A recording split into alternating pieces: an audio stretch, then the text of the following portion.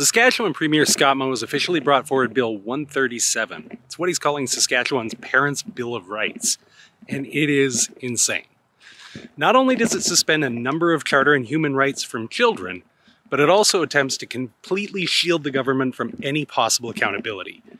There have been widespread protests, countless letters. There was one protest with over 1,000 people who showed up to support trans and non-binary kids' rights. There were also countless letters sent to the government. How many were sent in support of the policy? 18.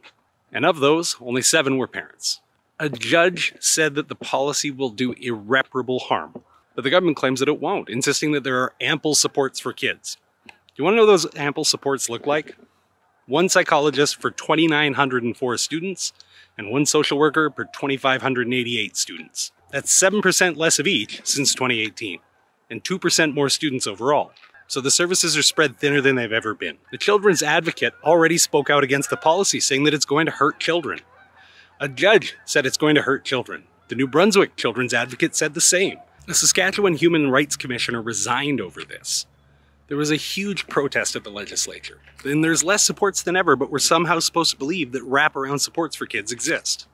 This is ridiculous. Kids are in crisis. Students need help. Teachers are begging for it. And instead of trying to help, Scott Moe is using cheap political tactics to distract from real, serious issues. Schools are literally falling apart. This school had its roof collapse in, and Gord Wyant went to have a look, and look at the smile on his face. He looks thrilled. Months later, this school still hadn't had its roof fixed and flooded. Teachers are trying to negotiate for better supports, and the government won't even talk to them about it.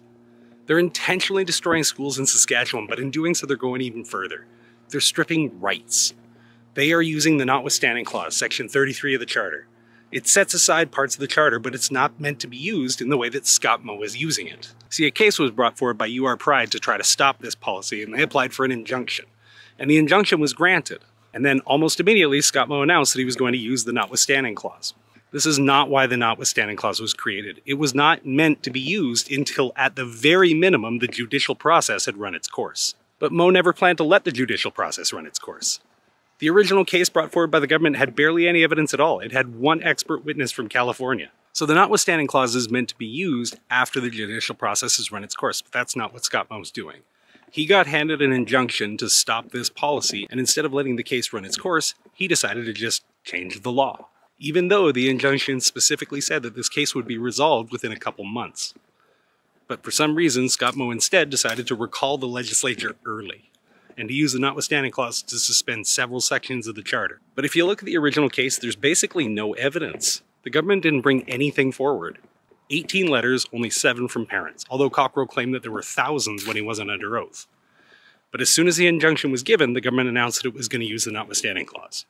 It knows what it's doing is completely wrong, and that's why, in this law, they've sheltered themselves completely from accountability. They literally added into the legislation that nobody can bring proceedings against them for harm caused by this policy. This is a government that's failing at every turn. They're desperate to change channel and terrified of members leaving for other parties. So rather than actually helping people, they're trying to start a culture war. And it's brought us international attention for all of the worst reasons. They're rushing the entire process, acting like this is an emergency, but they can't point at a single example of when this policy was needed. It's a solution in search of a problem.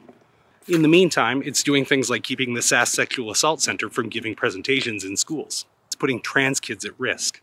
And it's making Saskatchewan look like a small, petty place to the rest of the world. But it's not too late. The policy's been brought forward, but it hasn't been voted on yet. Contact your MLA. Demand they don't support the bill. If you're not in Saskatchewan, be on guard against it in your own province. There's already talk about this in New Brunswick, Alberta, and Ontario, who are all looking at similar bills. This isn't about protecting parents' rights. If you're a safe parent, your kid will tell you when they're ready. If you really think you need government intervention to try to force your kid to tell you what's going on in their life, you have much bigger problems. You should probably start by talking to your kid. Better yet, maybe even listening. And if you're Scott Moe, I don't know how you sleep at night. You're willing to sacrifice the safety of trans and non-binary kids for political gains. It's disgusting. So contact your MLA. Show up at rallies, stand up for trans and non-binary youth, and stand against Scott Moe's insane overreach. Because who knows whose rights they're coming after next. Might be yours.